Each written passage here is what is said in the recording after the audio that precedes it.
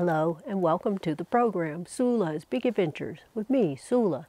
This episode is about traveling on a plane with a telescope.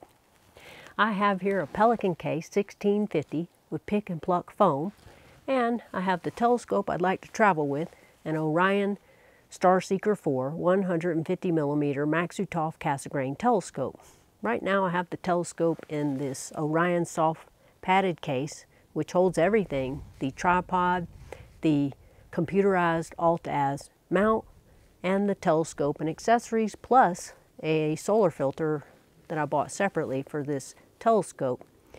I reviewed this telescope in an earlier video, calling it the perfect travel telescope. But at that time I was traveling in a car, and the soft padded case worked great. It held everything, and I put it in the car, and I had a blast. But now I'm traveling to another state by plane, and I would like to check the telescope, and that's where the Pelican case comes in. It says it's watertight, so if the plane goes down, the telescope should be fine, but I'm pretty sure I'll drown. But I think it's very sturdy, and the telescope will be fine in this case. I could have taken Katie's 90mm refractor. She told me I could take it, and it comes with a soft padded case, and it could have been taken on the plane as carry-on, and it would have been very protected. But I wanted a bigger aperture. I wanted at least 6 inches, so that's why I decided on the Starseeker 4. And also, even if I took the 90mm refractor, I would still need a mount, and all of my mounts are huge, so that wasn't going to work. And even now, when I put the telescope into the Pelican case, it's not going to hold the tripod legs. They'll have to go into a second case with my clothes.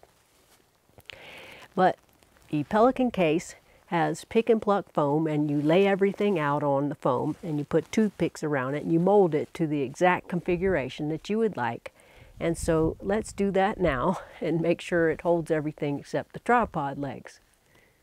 Okay, I've laid everything out in the foam with toothpicks, marking where to take the foam out, except for the plate that goes in the center of the tripod, but that can go somewhere else. And my dew shield, which I can unwrap and lay it flat somewhere else. So it's going to hold everything. Now I have to pull out the foam. Okay, I got everything in. Looks nice and tidy. Next step is to see if it survives a trip on a plane. Okay, I got the second layer of foam cut out as well. So it has 2 layers of foam plus the foam that's in the lid. So it should be nice and secure. And everything fit except the center plate, the dew shield, and the tripod, which is not very long. All of it will fit into this duffel bag along with my clothes. Now, there's one thing left. I have to weigh this to make sure it doesn't go over the 50-pound weight limit, because I'm already checking 2 bags. Okay, let's go weigh it.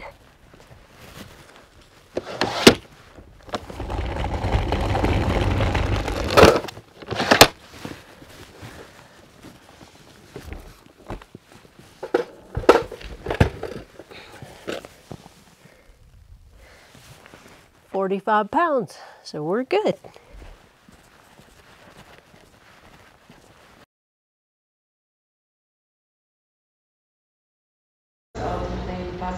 Thanks for the ride.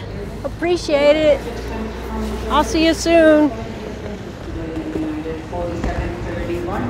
This is your aircraft. Please wait for August 2.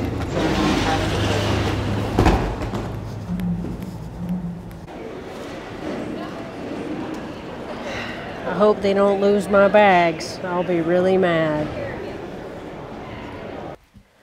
Okay, I'm in my hotel room.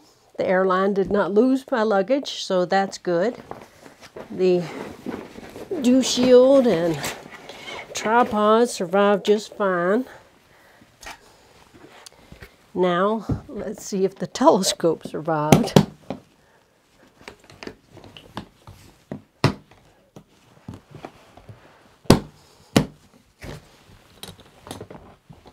And it does appear that everything survived the airline intact. All right, I'm in business. So, one method of traveling on a plane with a telescope and a mount, a go-to mount, would be to put it in a pelican case. You'd need a double bag for the tripod, so you'd need 2 suitcases, but that's one method. The downside is that these pelican cases are heavy. Empty, I think this one weighs 25 pounds, so once you put all your gear in it, it's very heavy, especially for an old lady like me. So I'm going to experiment with some other methods after this trip. But one way to fly with your telescope, pelican case, and duffel bag. That's it for now. Hope you found this useful. I'll see you soon. Until then, get outside and enjoy the night sky. Dark skies forever. Sula signing off.